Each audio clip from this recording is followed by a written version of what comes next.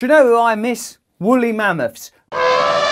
Bring back woolly mammoths. Is it responsible to bring back woolly mammoths from a bygone era? Or if your project is literally the plot line of a terrifying film, in this case Jurassic Park's not that terrifying except for, you know, the water, dung, dung.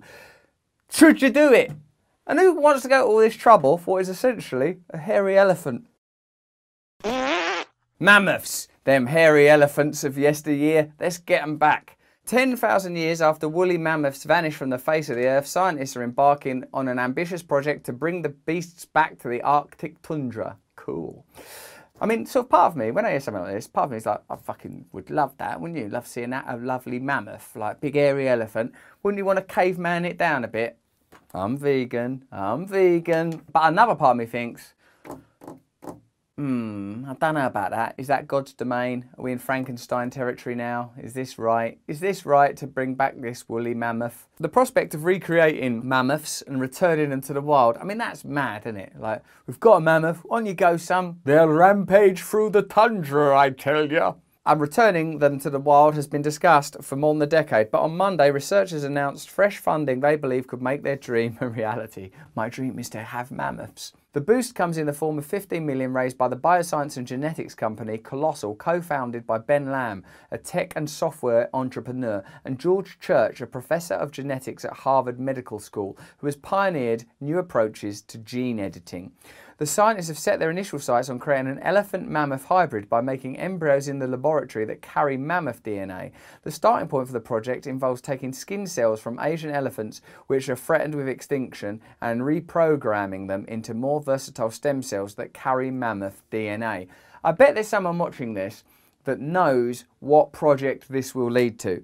You know how you always get a nice cosy PR story at the beginning of some project? Mammoths? I love those guys. What, like Mr. Snuffleupagus from Sesame Street? Bring 'em on home, baby. Someone in the comments below, I bet you that you know watching this, they'll do this, and then what they'll do is they'll use that technology to create mutant Nazi velociraptor police that will rampage into your house and vaccinate you in the brain. You know, there's always like some sort of sly angle, isn't there, when something comes across cozy like this. The particular genes that are responsible for mammoth hair, insulating fat layers and other cold climate adaptations are identified by comparing mammoth genomes extracted from animals recovered from the permafrost with those from the related Asian elephants. I've always thought mammoths, like unicorns, just a horse with a horn on its snout. Mammoth, you're just a hairy elephant. That's what I'd chant at it if I was at a football match and one showed up, which now is a possibility if one rampages out of the zoo and straight into the London Stadium. These embryos would then be carried to term in a surrogate mother or potentially in an artificial womb if all goes to plan. Well, that's the bit that's a bit mad, isn't it? An elephant with a sort of a mammoth in its belly, or some big suspended uterus in some like facility somewhere, probably in CERN, where they do the hydro collisions. You can't see much with this whizzing them electrons about. Come next door is a bloody hairy elephant in a big, great plastic bag full of antifreeze. I know quite a lot about science. The hurdles are far from trivial. The researchers hope to make their first set of calves in 6 years. Our goal is to make a cold-resistant elephant, but it's going to look and behave like a mammoth, not because we're trying to trick anybody. Good. We've had enough of that in the world of science. But because we want something that is functionally equivalent to the mammoth, that will enjoy its time at -40°C and do all the things that elephants and mammoths do, in particular knocking down trees, Church told The Guardian. What, you specially want them to knock down trees? Bloody hell. The project is framed as an effort to help conserve Asian elephants by equipping them with traits that allow them to thrive in vast stretches of the Arctic, known as the mammoth steppe.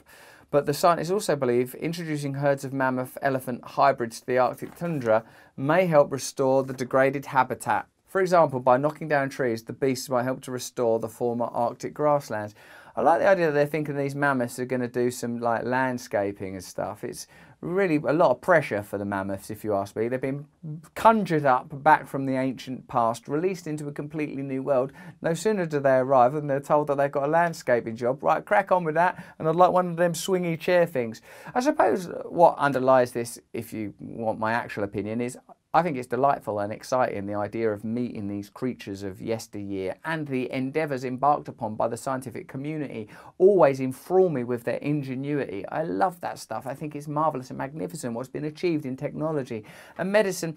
But I feel that we ought have too a holistic and totalitarian perspective that I suppose some of you will think might align with terrifying globalistic ideas, which I'm not down with at all. I'm not down with a kind of one world, new order, take away everyone's freedom type deal. I'm much more in a democratic devolution, everyone should be in charge of their own lives, you know, leftist libertarian anarchism, if you like.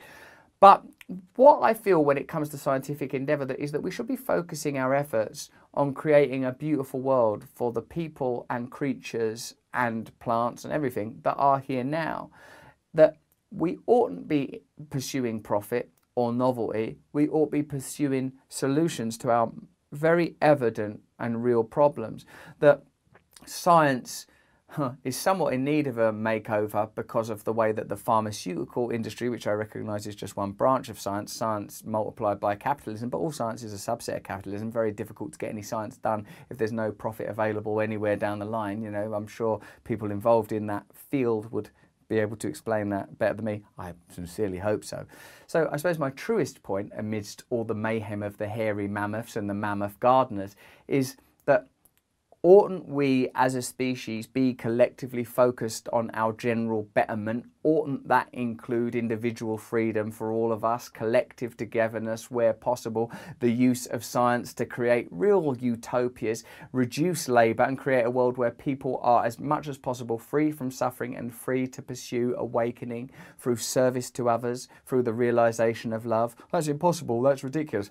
We're just about to bring back mammoth gardeners. Don't tell me that's ridiculous. This is stuff that's featured in every single religion and theology and scripture that we've ever produced since we could paint on caves, when we were in fact painting mammoths, as a matter of fact. Not all scientists suspect that creating mammoth-like animals in the lab is the most effective way to restore the tundra. My personal thinking is that the justifications given that the idea you could geoengineer the Arctic environment using a herd of mammoths isn't plausible, said Dr. Victoria Herridge. I've got to agree with you there, Doctor. Bringing back a bunch of mammoth gardeners to create new landscapes seems to me somewhat fanciful. I mean, if the next step is to bring back, you know, diplodocuses, you can't immediately ask them to build you a conservatory. Their tails are too long, their hands are too small. Are they even going to have feathers? What kind of creatures are they going to be when we get them back? The scale at which you'd have to do this experiment is enormous. You are talking about hundreds of thousands of mammoths, which each take 22 months to gestate and 30 years to grow to maturity.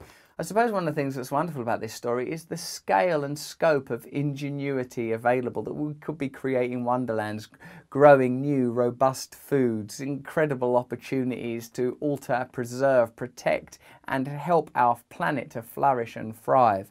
While this is a novel, humorous, silly, daft, delightful story, it alludes to the kind of common misdirection that takes place, the kind of diffuse nature of many of our supreme endeavours, that we're chasing after excellence in one area while forgetting that we are inadequate in so many, looking to create great totems and trophies in one aspect of cultural life where a great many people are suffering and starving elsewhere.